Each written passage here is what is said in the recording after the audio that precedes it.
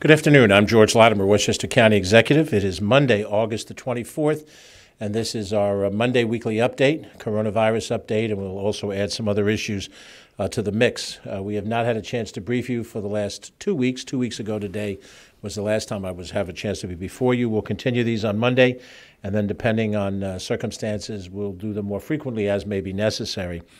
We begin, as we started, the reason for this with the progress of our response to the COVID-19 outbreak. We are now at the coming to the end of our 6th month dealing with COVID virus from the original outbreak in March and the concerns that we had in February. Our numbers continue to show a certain amount of improvement and a certain amount of stabilization from what we've had in the past. Currently, we have 477 active cases of COVID based on the numbers from today. Interestingly enough, a month ago, we had almost about the same number, 474 active cases. But what's particularly interesting is that we have tested a significant number of additional people, 130,000 more people over the course of the last month. Our total number tested at this moment is 497,417. A month ago today, we had tested 363,696. So over the course of a month, where 130,000 people were tested, and we had an increase of something to the tune of about an additional 1,000 positive tests, there have been functionally no increases in the number of active cases, and that is a good sign. Our hospitalization rate now hovers in the low 30s. We'd had numbers that oscillated in the 40s, but over the last week or so, we've gone under the 40 number, so somewhere in the vicinity of 32. Sometimes the number rises, sometimes it's lowered, depending on the status of individuals. A month ago, we had 51 people hospitalized. 2 months ago, on June 24th, we had 81 people hospitalized. And if you go back to April, which would be in the peak period, April 24th, we had 953 people hospitalized for COVID. So going back 4 months from 953 to where we are today, somewhere in the vicinity of 30 to 35 people, that is a sign of progress. The total number of testing, again, 497 right now, puts us just below the 500,000 tested mark. And while you have to assume there were some second and third testings for individuals, that puts us very close to 50% of the population of Westchester County has been tested for COVID. Now, a negative test taken weeks ago might not represent your current status. It's possible you could have been exposed to the disease after a negative test. If you have tested positive and you've gone through the 2-week incubation period, you are seen as having beaten the disease and not likely to be reinfected. And we have yet to hear a report of a case of reinfection of someone who has come down sick after having passed that 2-week period of time because of COVID. We have suffered 1,449 fatalities year to date through COVID. Again, that's a very high number, but just to put it in perspective, 1 month ago, we had 1,443. So over the course of the last month, we have lost 6 people to COVID. We lost 1 in the last week, and we've lost just 4 since the 1st of April, since 1st of August. You go back a little bit further to July 24th, you lost 6 individuals over the course of the month. Again, comparisons. A month ago today, we had 1,443 fatalities, and we had lost 7 in the prior week. This month, 1 in the prior week. If you go back to April 24th, we had a total number of 891 fatalities, so it's a much lower number of fatalities. But over the course of the week leading up to April 24th, we lost 300 people in a week. And that was as we were going through the peak of infection and the peak of fatalities. So we are certainly flattening out the number of fatalities near zero, many nights of zero now. That's encouraging. Our hospitalization rate is getting very low. Our number of testing is increasing, and the number of active cases are staying stable. And if we have a high number of active cases, but people work through the 2-week period and they're not ill, and they don't get hospitalized, and they don't suffer a fatality, then we can feel as if we're making progress and managing the results of this as well as we can. Contact tracing is fully underway. With every individual who tests positive, we have a team of people making contact tracing. They are talking to the individuals. They're identifying those folks that they've come in contact with over the last 10 days, 2 weeks, and then trying to identify whether those people are suffering from COVID, and we feel that's been going reasonably well. We're now just within 2 weeks of the end of the vacation season. We had great concern over people that would be leaving this area to travel elsewhere and come back, and for those who might be traveling into this area. And may happen to increase the amount of infection because they are in a part of the country that has a greater amount of infection. We have not seen spikes that represent that fear realized. We're not yet through the vacation period. In fact, the next 2 weeks are probably the period of peak vacation time frame up to and including Labor Day weekend, which is what 2 weeks from today would represent Labor Day. But we know that the next big mountain to climb, now that we've gotten through, we hope, the vacation season, will be the back-to-school issues at hand. We are speaking on a regular basis with the local school districts. Many of them now are making the decision not to bring students in person in the month of September and holding off with remote learning for September, and then having, as of October, sometime in classroom teaching. But it's a very difficult area. We went through the period of figuring out, how do we open up a beach, how do we open up a pool, and there was lots of debate. But opening up the school systems is a much more complicated process. Each school superintendent, school boards, and presidents of school boards, principals, administrators, teachers are all responsible for that in each of the 44 districts in Westchester County. And the educational component, they report directly to the state, through the state education department. The county has developed a working group to work with the schools on matters of health and sanitization. So to the extent that there are protocols along those lines, we have a working team. Joe Glazer, who is our Deputy Commissioner of the Mental Health Department, has been serving as a liaison through the Health Department with a group of other individuals to work through issues of testing, contact tracing, and then other issues that relate to the opening of schools. But the decisions belong to each of the different school districts, and the county stands by ready to help them as that happens. Governor recently came out with an announcement regarding opening gyms and health clubs. Today is the first day that gyms and health clubs can be open. They have been shut down since March, when everything in the society shut down. So even though restaurants started to come back in June and we saw offices and retail open up, the gyms and health clubs have been closed throughout this whole period of time of any size and scope. The governor has laid out a plan by which it is the county health department that gives the final sign-off for the opening of the gyms and the health clubs. They open today, and they have to be inspected within the next 2-week period. That inspection process and the sign-off that comes from the county health department comes through a partnership that we are working with the local building departments. So the building departments are in a better position to evaluate the heating, ventilation, and air conditioning components of a unit. Also building capacities.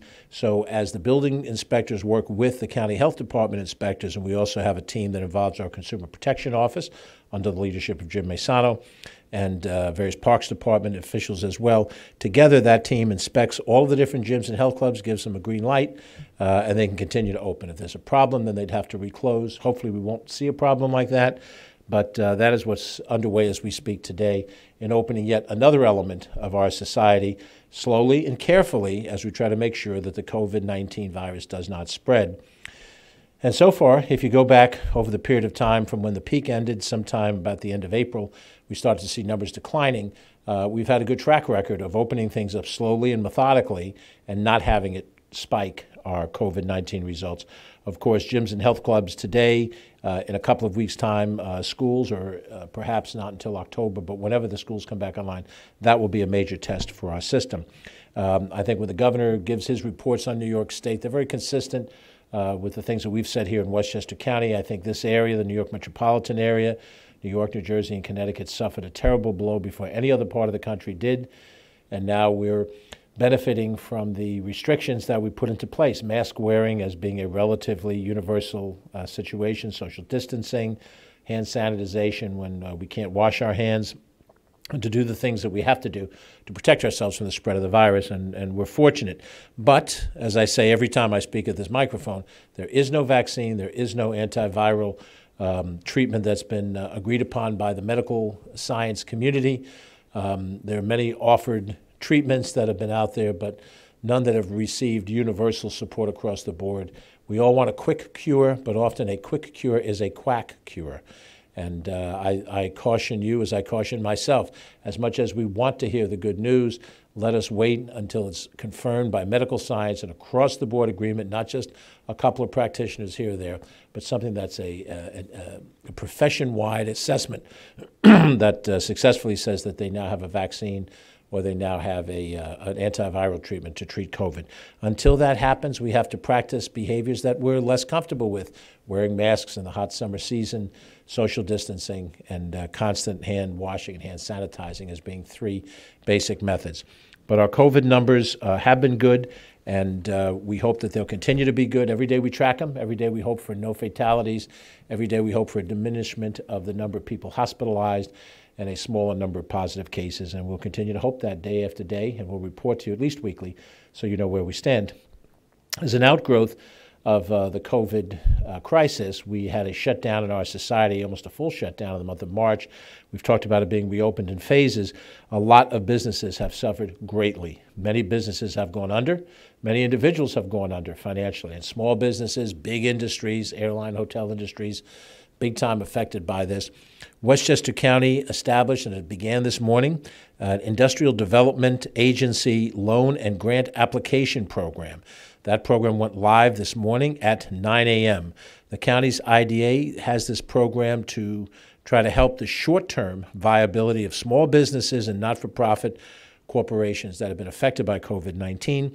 The program allows the IDA to provide financial assistance through the state disaster and emergency loan and grant program.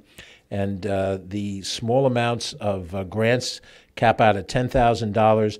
These proceeds have to be used for the purpose of acquiring PPE, personal protective equipment, or installing equipment necessary to prevent the spread.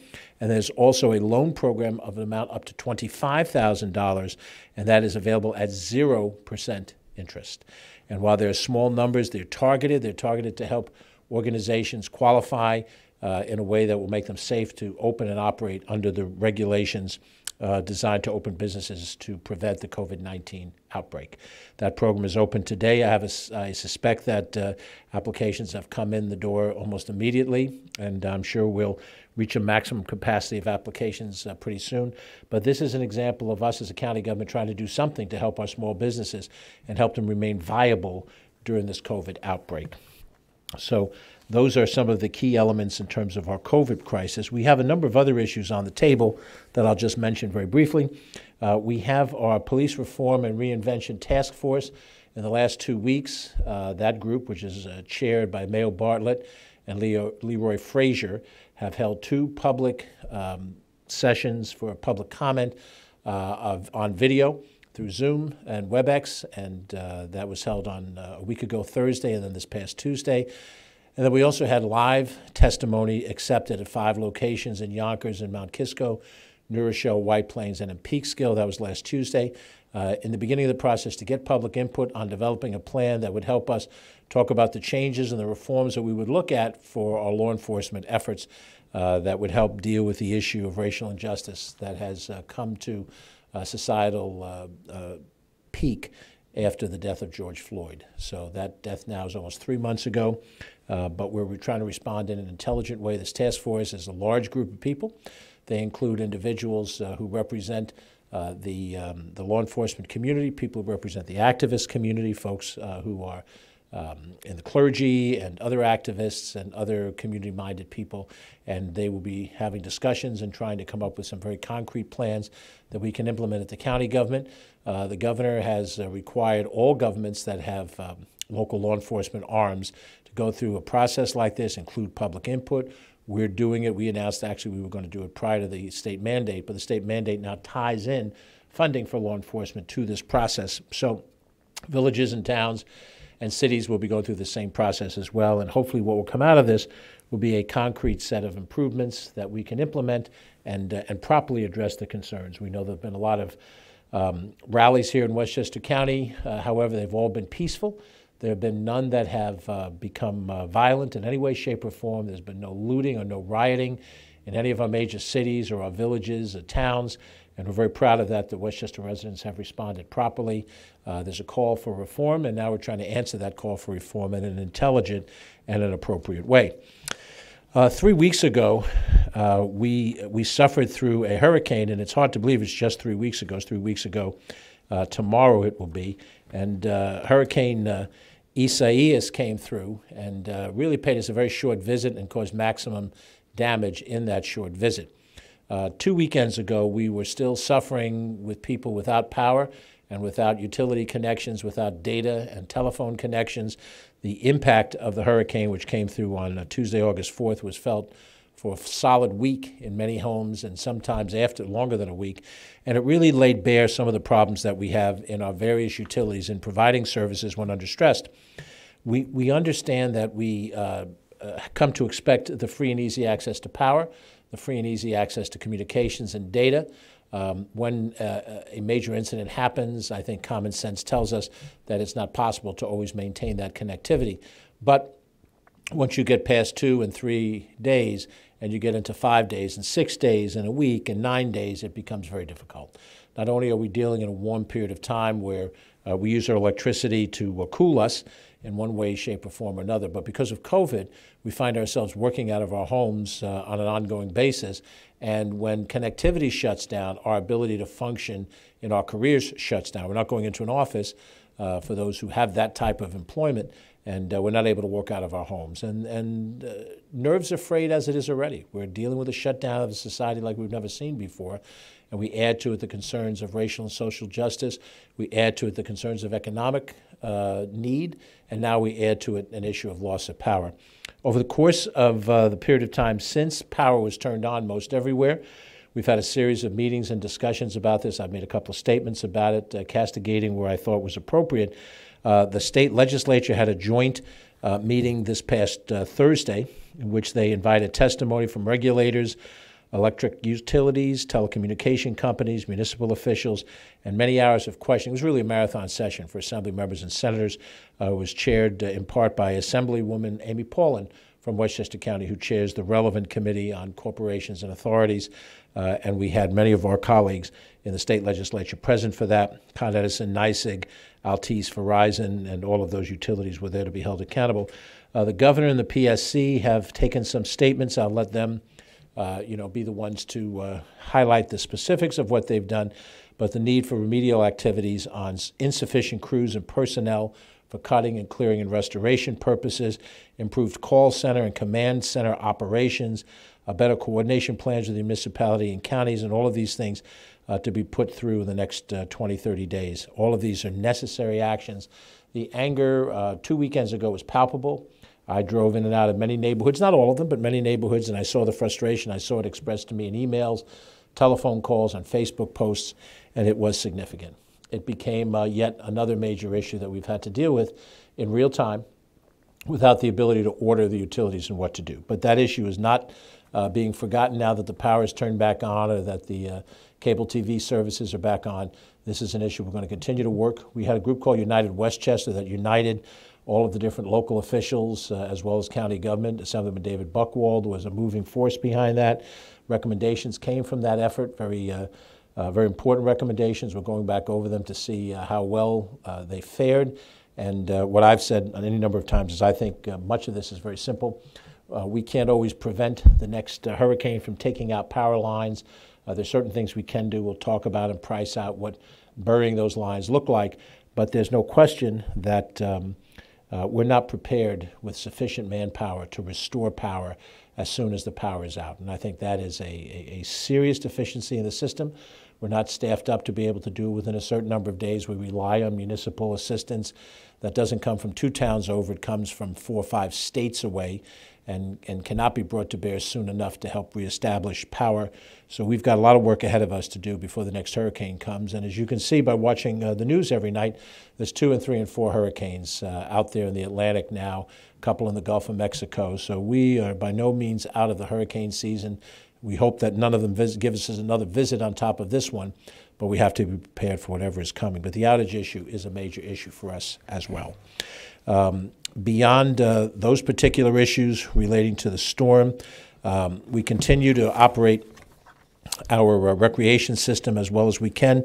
We had to close the Playland Amusement Park, but over the course of this weekend, where it was very warm, we had good attendance at our 2 beaches on Playland and Croton Point Park, and our 4 public swimming pools at Sprain Brook, Tibbetts Brook, Wilson Woods, and Saxon Woods as well. And in each of those places, in this hot weather, we're trying to provide some recreational relief for the people who live in Westchester County, and that is also an important part of our situation. So with that, I'm going to complete my presentation, take any questions that we have. There are any number of issues that come up. Just for those of you who may be watching, every Monday after I give this update at 3:30, we engage a municipal call with the local village, town, and city leaders that participate or their designees, and we cover this and a host of other issues as well. So we're trying to keep up that dialogue between the citizenry and between the other elected officials and to try to deal with all these issues in a cooperative way, not in a partisan way. There's certainly plenty of partisanship out there, and we certainly have our personal beliefs and our political affiliations, but we're trying to solve the people's business, deal with those businesses as cooperatively as we can, and as open and as transparently as we can. So, Catherine, we have a remote question or two? Yes. The first question comes from Joe Torres from ABC 7. He would like for you to address the concert protest held Saturday night in Ossining.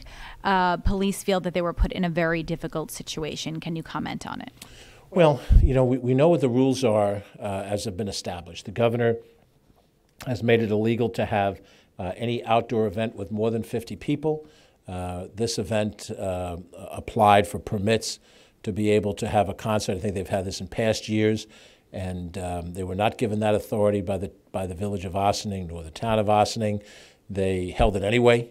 They went ahead to be present. They put the police in a very difficult situation. With as many partygoers as existed, the police had to try to, they certainly informed the people who were organizers to cease and desist. They chose not to, and it became the potential for quite a bit of a conflict had the police gone in with a more aggressive police tactics. We know that it is going to be very difficult for us to, and particularly in this climate of issues of police reform, manage people who choose not to follow the rules. You know, we express a need for people to wear masks for a reason. We express the need for people to social distance for a reason. And in this particular case, we have a group of individuals who are unwilling to follow the rules. That happened at this stage of the game. What sanctions we take now after the event is over is yet to be determined. What legal sanctions, what sanctions prohibit these individuals from being in our facilities in the future, all of that is yet to play out.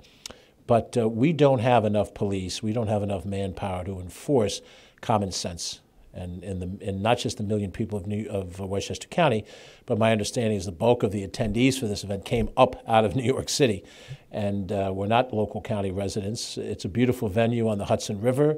It's a lovely night for a concert. It's just not legal, and we're going to do everything we can within reason to enforce the laws of the state, but we have to be practical. And we don't want to put a force of a couple of dozen police officers in a crowd of multiple hundred people and try to get them to organize and shut something down. That winds up being a great difficulty. We'll have our ways of handling this as we go forward. We've had a peaceful experience here in Westchester County. As I said a second ago, no looting, no rioting.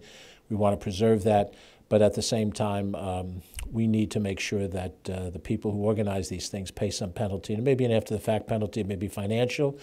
It could be criminal. We'll let the courts determine how best to go forward with those individuals that organized this and willfully did not follow the law. Okay. The next question comes from David Proper from the Journal News. Has the average age group of those infected with COVID gone down over the last couple of months? A good question, and I'm going to want to check the statistics to comment more thoroughly on it. We've checked primarily the demographics on fatalities as being the cutting-edge issue, and that's where we have seen the greatest number of people who have died being older. And of course, with the reduction in the number of infections, we see a reduction in the number of hospitalizations, the number of fatalities. We'll take a look and we'll try to get back some specific numbers. My general sense is that we're testing more people and we're finding a small percentage of those that are positive. We might be seeing a slight uptick in the number of people being younger. But I'm not sure that statistically it means enough for us to determine that, oh, what we're experiencing now is a wave of young people getting COVID as opposed to people in other demographics. We'll try to find out those numbers for you as we can. That was the last question. Okay, very good. Well, we appreciate you tuning in. As I said, we'll be back again next Monday, give you a brief update again on these numbers and statistics. If we have anything important to report, we'll come back before you again during the course of the week. We hope everybody stays safe, enjoys this dog days of summer, I guess they call it. It's plenty of humid, as you can tell by the climate here where we're taping. But we hope that we'll have an opportunity to all stay safe, enter the fall, get some good news from medical science some point in time soon. And we hope that we'll have a good fall ahead. But in the meantime, stay safe. I'm George Latimer, Westchester County Executive. Thanks for tuning in.